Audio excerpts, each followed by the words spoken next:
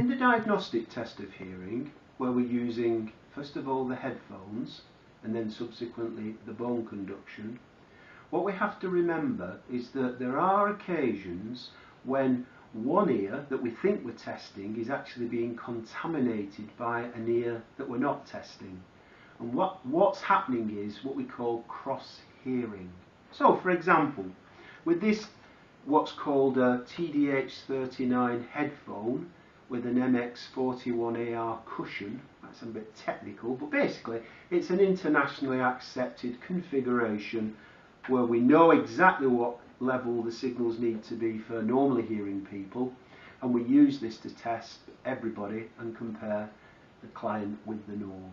When I put this on my ears like that, at a certain level of signal going into my right ear, it's possible for the signal to cross over my head by bone conduction and be heard in my other ear.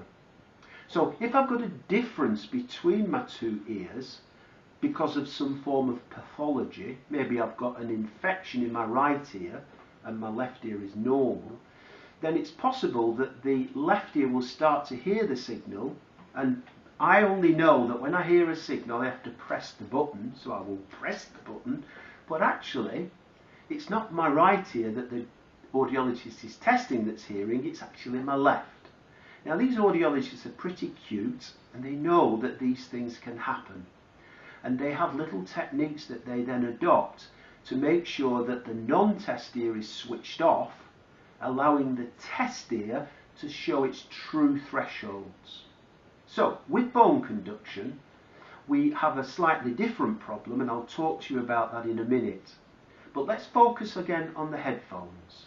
So, once the signal gets to a certain level, there is a danger it could cross over my head and be heard in the other ear.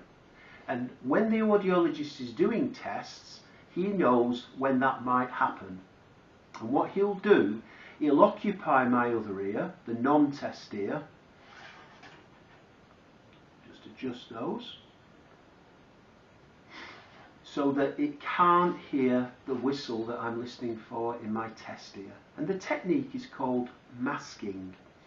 And there is a very simple laid down procedure that audiologists follow to make sure that they switch off the non-test ear, enabling the test ear to hear the signal. And that's something that you might have to carry out when you're having your hearing tested in a diagnostic procedure.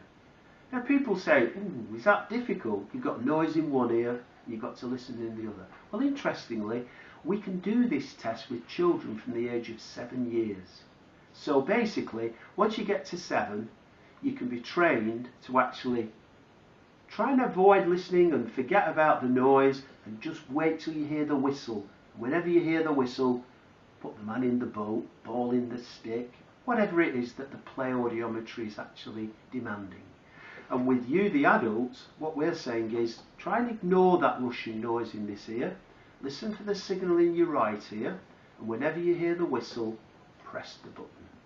And this noise will get a little bit louder, but you keep listening for the signal in your test ear. And very, very quickly, the audiologist will figure out what the true threshold of that ear is. No contamination from the other ear. And that will help them in making sure that you get great fitting hearing aids in the event that amplification is necessary.